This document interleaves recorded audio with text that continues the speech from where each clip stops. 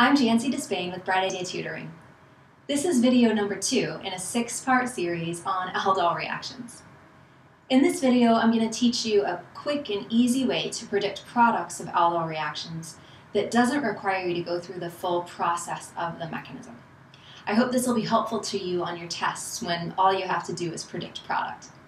But stay tuned, because in video number 3, we're going to learn what to do when you have warm conditions or a conjugated system. So just by predicting product here, your knowledge is not complete. You've got quite a bit more to learn, so don't stop now. Thanks for watching.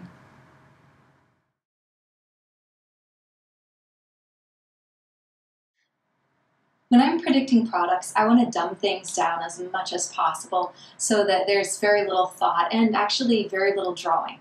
So let me show you how that works. My first step is to decide which alpha carbon is going to be deprotonated. In this case, I've got 2 alpha carbons, and since I've got an ethoxide base, I know I'm going to choose the more substituted one. So this is going to be my alpha carbon. And I'm just going to draw the enolate that's going to result from the deprotonation of that carbon. Now, there are 2 resonance structures that I could draw, but I'm only going to draw the one with the negative charge on the carbon. Now, it's true that this isn't the more stable resonance structure. The one with the negative charge on the oxygen is the stable one, and it's the one that the attack comes from. But my next step is to draw a bond between this alpha carbon and the carbonyl carbon of my other molecule. So it's going to be really convenient for me to work from this structure, as long as I remember that this isn't really the right structure to use if I have to draw the mechanism. But since I'm just doing this the easy way, this is the one I totally want to use. Then I need to draw my other unreacted ketone or aldehyde. And since this is the only ketone or aldehyde that I have, this is the one I'm going to use. So I'm going to redraw this guy just a little bit closer, and I'm going to draw a bond between this carbon and my carbonyl carbon. So that means I can just draw a straight line that can represent a really long, ugly bond, and I can push these electrons up onto the O. Then all I have to do is really redraw this with this bond a little bit shorter and kind of rotate everybody around so they look a little bit prettier. So I'm going to redraw this guy. See how I'm kind of stretching it out a little bit to make room for this new molecule that I'm going to pull in. So here's my bond to that alpha carbon. I've made it a little shorter.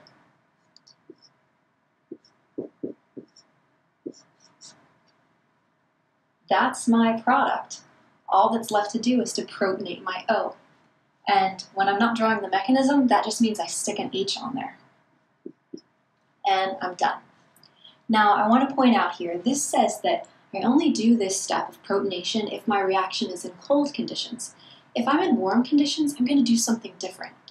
I'm not going to show you that for a few more steps, but I want you to be aware that it's coming up. So don't just shut down this video and say, I got it. If you want to see that elimination, fast forward a little and you'll see how it goes. And now I'm dating myself because I just said fast forward like you're watching a VHS. I'm getting old. Anyway, this is our final product, and if we want to double check, which we should always do, we've got a carbonyl and an OH, and we can go O, 1, 2, 3, O. 3 C's between the O's. Let's practice another one.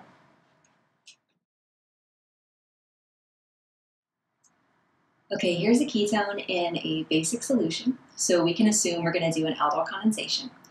And our first step is to decide which alpha carbon is going to become the enolate. And of course, this is a standard base, so we know we're going to choose the more substituted, the more hindered alpha carbon. So your first step is just to draw the enolate.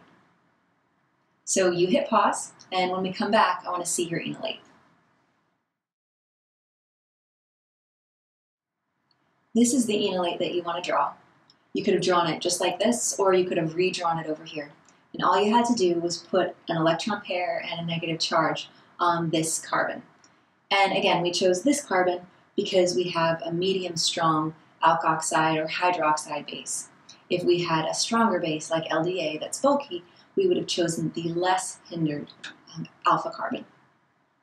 Now our next step is to redraw this same ketone or aldehyde and draw a bond between this alpha carbon and the carbonyl carbon of our other molecule, and then push the electrons up onto the O.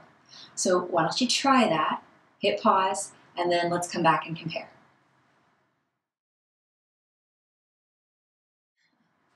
Here's what I have.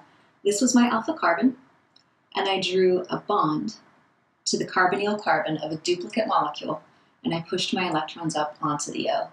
Now yours can be as ugly as mine. This bond can be long and horrible as long as there's a connection between one alpha carbon and one carbonyl carbon. Now our next step is to redraw this with a prettier looking bond. These electrons actually pushed up so we have a single bond and our O protonated. So hit pause and draw that, and let's see what you have.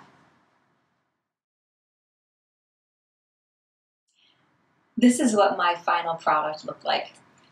You can see that I've shortened this bond a little so that it looks more like this. And I've just tilted this over to the side and made it a single bond and put a proton on the O. Now this is perfectly acceptable as a final product on an essay exam. But this is what it might look like on a multiple choice exam. So how do you make sure that this molecule matches this molecule? For me, the easiest way is to number it as though I would for IUPAC nomenclature. I would find the longest carbon chain that includes the dominant functional groups, of course the ketone, and also the hydroxy group. So my longest chain is this one. That's an 8 carbon chain, and I would number it from the end that gives the carbonyl the lowest possible number. So I know it's an octanone. And then I see there's an ethyl and a methyl on the 4, an ethyl on the 5, a methyl on the 6, the hydroxy's on the 5, and I would match those characteristics to all the possibilities in my multiple choice, and I would find the one that makes the most sense. So it's very difficult for me visually to match this molecule to a multiple choice test. But if we match the important features of our molecule to our different multiple choice answers, it makes it very easy. Let's try one more, and then please note that there will be many more examples in the crossed aldol and intramolecular aldol videos as well.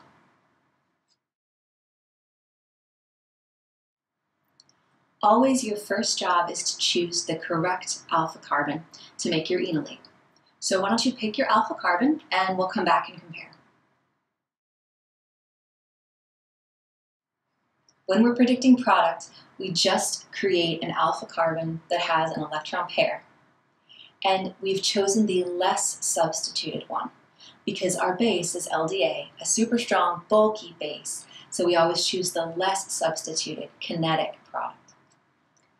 Our next step is to draw a bond between the alpha carbon and the carbonyl carbon of the ketone or aldehyde that we're working with.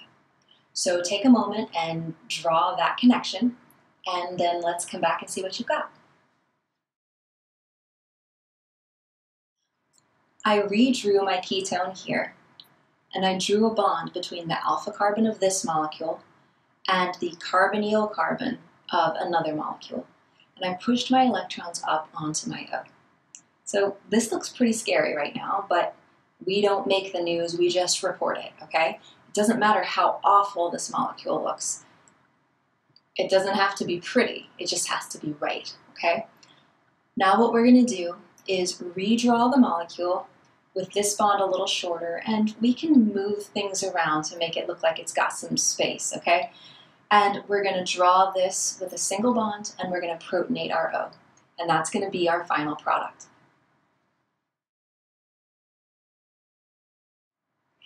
This is what my final product looks like.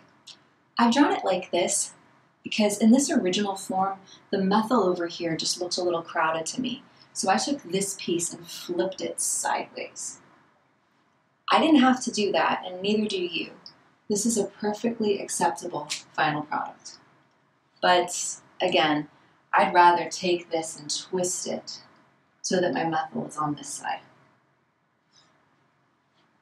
But if your product looks like mine, then you're good.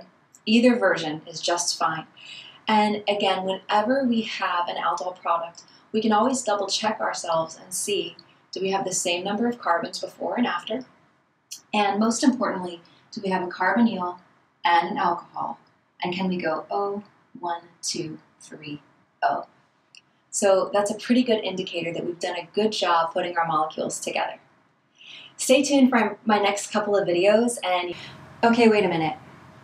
Did you just watch this predicting product video and you think you know everything about aldol condensations? Because did you watch the mechanism video? The mechanism video uses a totally different intermediate to do the attack, and you probably have to know the mechanism for your test.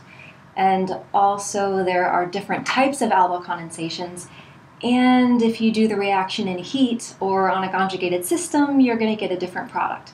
So don't stop now. Watch the rest of the videos, okay?